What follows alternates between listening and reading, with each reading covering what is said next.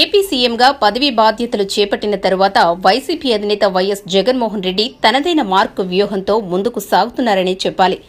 తాను తీసుకుంటున్న ప్రతి నిర్ణయంపై పూర్తి అవగాహన వచ్చిన తరువాతే అడుగు ముందుకేస్తున్నట్లుగా కనిపిస్తున్న జగన్ ఇప్పుడు ఆయన తీసుకుంటున్న మరో వ్యూహాత్మక నిర్ణయంతో ఇటు విపక్ష టీడీపీ నేతల నోళ్లే కాకుండా అడపాదడపా కాస్తంత ఘాటుగానే విమర్శలు చేస్తున్న బీజేపీ నేతల నోళ్లు కూడా మూతపడక తప్పదన్న వాదన వినిపిస్తోంది.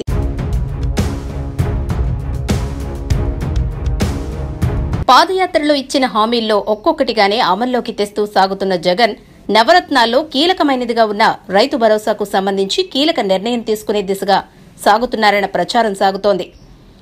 ఈ నిర్ణయంతో నిజంగానే టీడీపీ బీజేపీ నేతల నోళ్లు మూతపడటం ఖాయమనే వాదన వినిపిస్తోంది. ఈ నెల 15న వైఎస్సార్ రైతు భరోసా పథకాన్ని ప్రారంభించేందుకు జగన్ సర్వం సిద్దం చేసుకుంటున్నారు.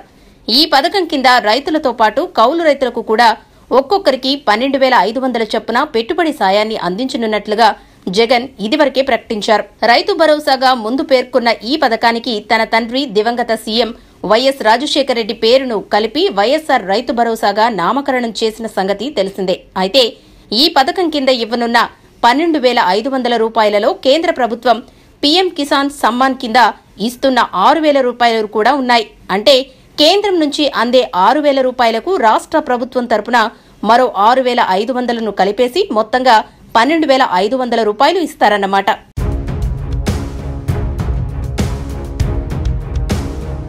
ఈ లెక్కన వైఎస్సార్ రైతు భరోసా నిధులు పూర్తిగా రాష్ట్ర ప్రభుత్వానికి కావు. అందులో సగం కేంద్ర ప్రభుత్వం నుంచి వచ్చే నిధులు కూడా ఉన్నాయి.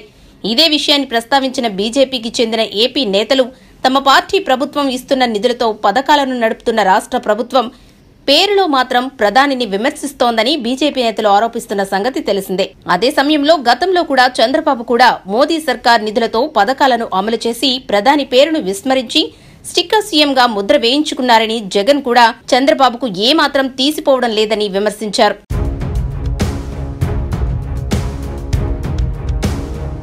దీంతో జగన్ కాస్త ఆలోచనలో పడినట్లుగా తెలుస్తోంది. ఈ నేపథ్యంలో రాష్ట్రానికి నిధులు విభజన హామీల అమలుపై దృష్టి సారించాలని కోరడంతో పాటుగా రైతు భరోసా ప్రారంభ కార్యక్రమానికి కూడా రావాలని ఈ సందర్భంగా మోదీని జగన్ ఆహ్వానించినట్లుగా తెలుస్తోంది. అదే సమయంలో వైఎస్సార్ రైతు భరోసా విషయంలో తనపైకి ఎలాంటి విమర్శలు రాకుండా చూసుకునేలా వ్యూహాత్మకంగానే సాగుతున్న జగన్ ఆ పథకం పేరును ఇప్పుడు వైఎస్సార్ మోదీ రైతు భరోసాగా మార్చేందుకు కూడా సిద్దమవుతున్నట్లుగా సమాచారం. ఇదే జరిగితే ఈ పథకం పేరులో మోదీ పేరు యాడైపోతే అటు బీజేపీ నేతలతో పాటు ఇటు టీడీపీ నేతల నోళ్లు కూడా మూతపడక తప్పదన్న వాదన వినిపిస్తోంది.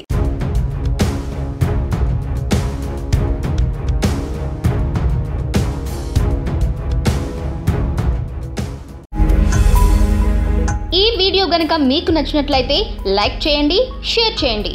మరిన్ని వీడియోస్ కోసం మా ఛానల్ను సబ్స్క్రైబ్ చేయండి.